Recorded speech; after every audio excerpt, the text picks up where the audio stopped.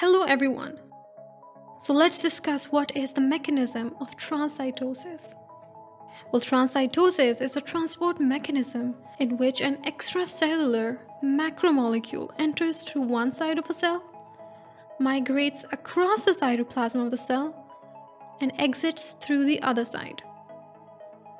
Now, if we talk about the mechanism of transcytosis, what happens in it is that the cell encloses the extracellular substance by invagination of the cell membrane, and it forms a vesicle. This vesicle then moves across the cell.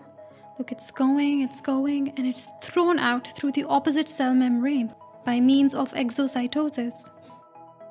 Transcytosis involves the receptor-coated pits, as in the case of receptor-mediated endocytosis.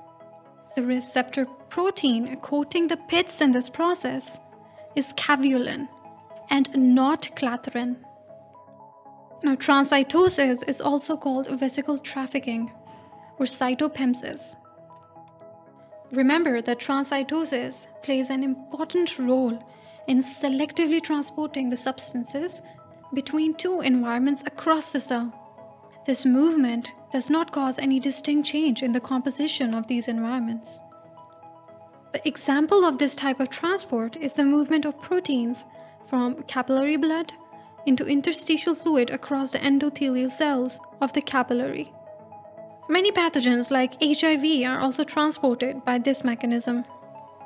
Keep in mind, this is an active, saturable, pH and temperature dependent process. So that was all for today. Remember to learn something new every single day, only on sqadia.com.